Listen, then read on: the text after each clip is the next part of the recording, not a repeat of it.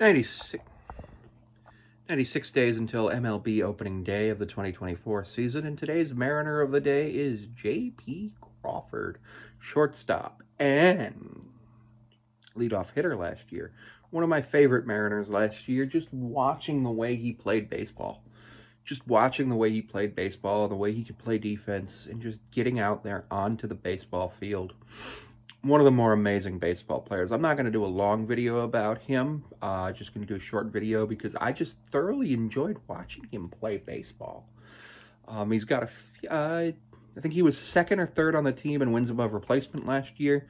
Definitely second in terms of hitting. I think there might have been a pitcher who was above him, but Julio was first.